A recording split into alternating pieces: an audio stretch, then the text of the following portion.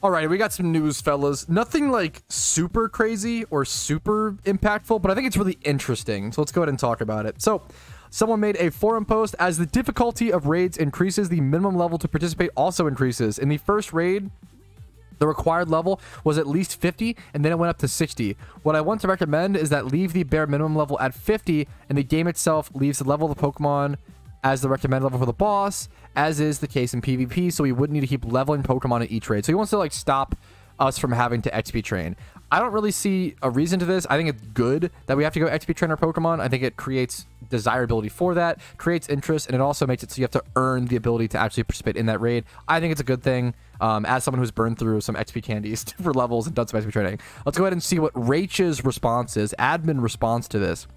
Part of the goal of the feature is to give value to leveling beyond 50. That's super true. There's not really any reason to go beyond 50 unless you're like doing like Jimmy runs with Typhlosion or like PVM Pokemon, which is leveling PVM Pokemon higher up is fun in Pokemon.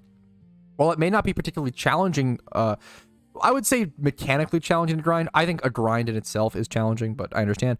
It rewards the players who do it with the drops that they can eventually earn with their higher level Pokemon, being more exclusive, and creates a larger market for higher level mons. True. Helps the economy. In the absence of a traditional MMO character leveling system, the power of a player in PvE is in the variety of their toolkit. Absolutely. Making it extremely quick and easy to build teams that can beat any raid isn't in the best interest of the game when the permanent feature is intended. Super true.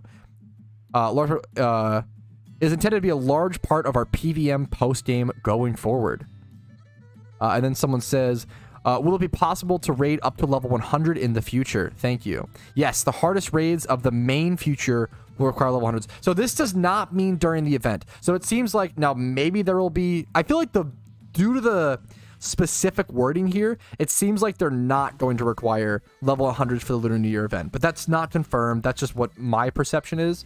But the hardest raids of the main feature will require level 100s. Maybe the event, I was kind of expecting this event to require them, but maybe it won't. We'll see. But it seems like once they're permanently added, they will for sure require level 100s, which I think is a great thing. I think adding that reason to level your Pokemon up is fun.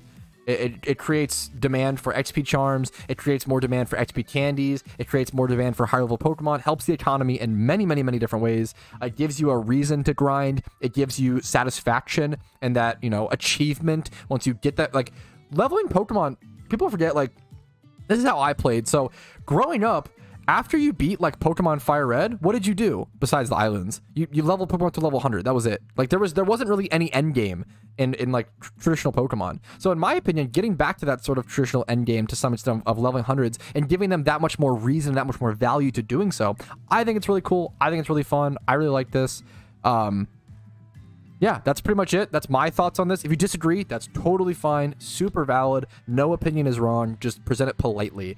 Presenting an opinion rudely makes it not really incorrect, but it makes it, it's not a good way to present your point. So present your opposing opinions politely in the comments. That's all I ask. Like the video if you enjoyed it, dislike if not, and subscribe for daily videos covering the event and all PokeMMO news, and the Twitch for streams like what I'm doing right now. Thanks for watching. Have a great day. I'll see you guys soon with any more updates.